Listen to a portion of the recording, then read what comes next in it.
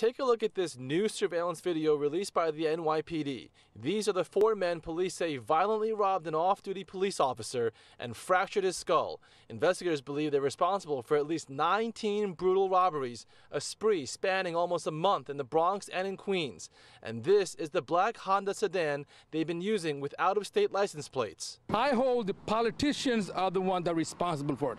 They should be held accountable for what's happening in this city, from the bail reform to the petty crimes. Muhammad Ali is a friend of 48-year-old officer Mohammed Chowdhury, who can be seen here being ambushed and tossed to the ground. He was jogging on Olmsted Avenue yesterday morning when it happened, just blocks from home. The assailant struck him repeatedly in his head before stealing his phone, car keys, and wallet.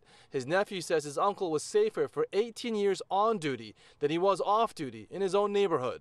He's almost close on to his retirement in 2 years, and nothing like this ever happened to him, or he has ever encountered anything. In this video from Monday morning released by police, you can see three of the suspects jump out of the Honda as the fourth acts as a getaway driver. Cops say here they're about to rob a 36-year-old man on Quimby Avenue. One flashed a knife as the other stole a phone and wallet. And as they sprint back to their Honda, they rob a couple, a 32-year-old woman and a 48-year-old man, pummeled. They had debit cards and $1,000 cash stolen. Just 10 minutes before those attacks, just a 5-minute drive away here on Watson Avenue, those three suspects jumped a 55-year-old man. Same MO. One of those suspects flashed a knife while a second man punched the victim in his head. They stole his phone and wallet and fled in a black Honda sedan.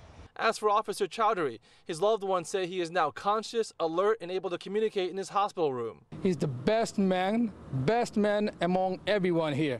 I know him for 18 years. He never showed up like he's an officer, displaying badge or proudness, this and that. He tried to keep that in himself. He's a very good